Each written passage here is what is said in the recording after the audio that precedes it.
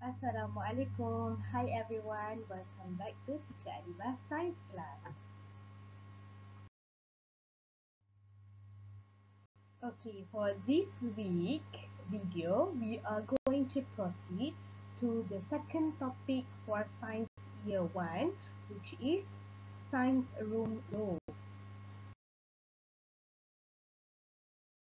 Okay, now let's start our lesson on Science Room Rules. I want you to also look and refer to your Science Year 1 textbook, page 12 and 13. Okay, there are five science room rules stated in the science textbook. The first one, first of all, you must line up before entering the science room. Number two, you must ask for the teacher's permission before entering the science room. Number three, playing and running in the science room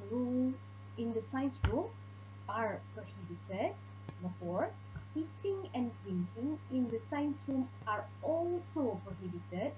So you cannot play, you cannot run, you cannot eat, and you cannot drink in the science room. And the last one, you must clean and tidy up the science room before leaving.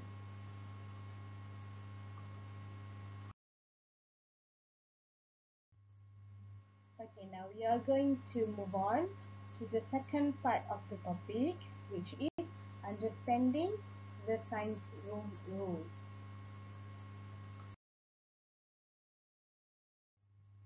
Okay, now let's look. What would happen if you obey the science room rules? If you obey the science room rules, of course, the first one, the science room rule will be cleaner and tidier. Second one, asking the teacher's permission before entering the room is a good practice. And the last one, if you obey the science room rules, the learning can be carried out effectively.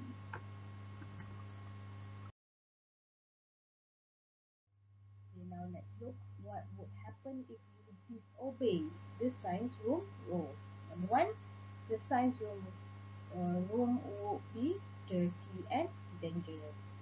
Number two, the sink would be blocked if rubbish is thrown into it. Number three, playing in the science room could injure us.